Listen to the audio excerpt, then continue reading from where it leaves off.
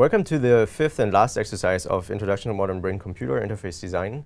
In this exercise, we're now looking at offline scripting and offline analysis in BCILAB, which is primarily for paper content and research content.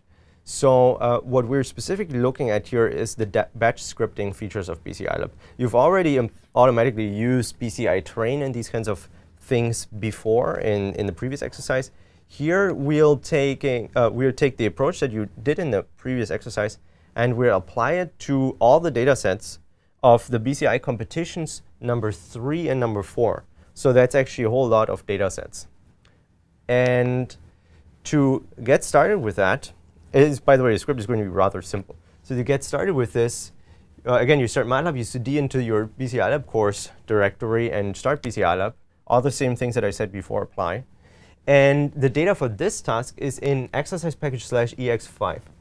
And what it contains is, again, imagined movements, but this time the data comes from multiple labs. And the tasks that these different labs use are slight variations of the same story. So also the markers that are being used vary slightly. And furthermore, some of these data sets are actually rather pathological. So they are purposefully very few trials and so on. So it's hard to deal with that with certain kinds of methods. And so to start analyzing this, you should find a script in this folder, which is called batch_script.m. And this script should work out of the box, because I've already predefined where the folders are in the script and what the right marker names are. And so because the script already runs and already runs an analysis for a default approach, you can already start it right away and start crunching some numbers, and the intermediate results that it produces will later be reused when you run the script again, perhaps with new approaches. And now you're asked to add the approaches that you defined in the previous exercise to those that you're running the batch analysis over. So if you were creative in the previous exercise and created a whole bunch of variations, here's the place to put them all in the same style as is instructed in this batch script. And there's one more thing.